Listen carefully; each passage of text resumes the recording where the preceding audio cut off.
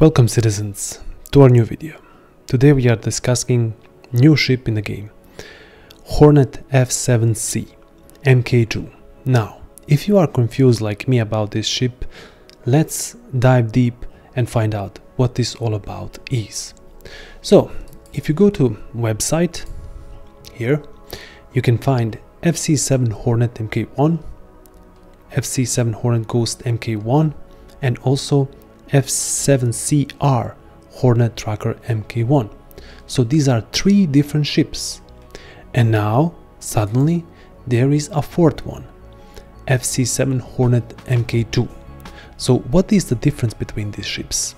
Well, the old Hornets are longer in game. These are the almost first ships that were introduced into the Star Citizen, and they are quite good. I cannot tell you details about them because I haven't used them so much time. I don't like their design. They look for me old ships, like from today's century, and yeah, maybe upgraded with the quantum drive and shields. To me they are not appealing. They are much more nicer ship for me, but everyone has what they like. And suddenly now they are introducing this other ship, and this is F7 Hornet Mk2. So what is special about this ship? Well, there are two variants at the start. We have F7C Hornet Mk2, and also we have F7A Hornet Mk2. Now this complicates things even more. So the first one is the civilian variant, and the other one is special military variant. And this ship is, as I'm seeing it right now, amazing. But we will come to that later. Let's go back to the civilian. So the civilian has two size 1 shield generators, 2 coolers, 2 batteries, standard, 1 power plant, 1 quantum drive, 1 SC. But the main difference is this: pilot controlled weapons, 2x S4. There are only 2 pilot controlled weapons, and they are 2x S4. That of itself is amazing. Imagine a medium fighter with such a powerful weapons. But get this, there is a new Xeno threat or overdrive initiative which is happening right now in Star Citizen. So if you play those missions, you can be rewarded with a free upgrade to this F7A Hornet Mk2. So you buy this ship, and if you play these events, you get this ship, which is absolutely stunning. And here's why. Now at first look, it's the same thing: 2x S1 shield, coolers, battery, quantum drive. But look at the pilot controlled weapons: 2x S4, 2x size 3, and 2x size 3. So you have 6 pilot controlled weapons. This thing is right now better than Anvil F8C Lightning, which has only 2 size 3 and everything else 6 weapons are size 2. Now this may not be important right now because there is not so much difference in a firepower from 2 to 3, but I think in the future, and when the master modes are in game, this will be much greater difference. So this ship is worth of money, and I also like the design. Now let's take a look the design on the website. We have some different paints. Let's stay with the factory standard F7C.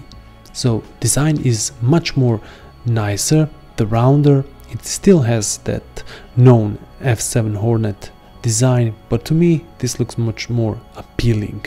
It looks like a modern ship in a future that could be built for Navy. Then we have this special paint, iron scale. It's really nice paint. Then we have Icebound. This one is the white one, and also we have factory standard F7A Mk2. Now this is the paint that I really like. Basically this shows him as a real war ship. As you can see here, the paint is amazing and really suits this ship. And we also have this paint, which is some kind of desert paint. But to me the most appealing paint and ship is of course this military variant, which will be amazing in the future.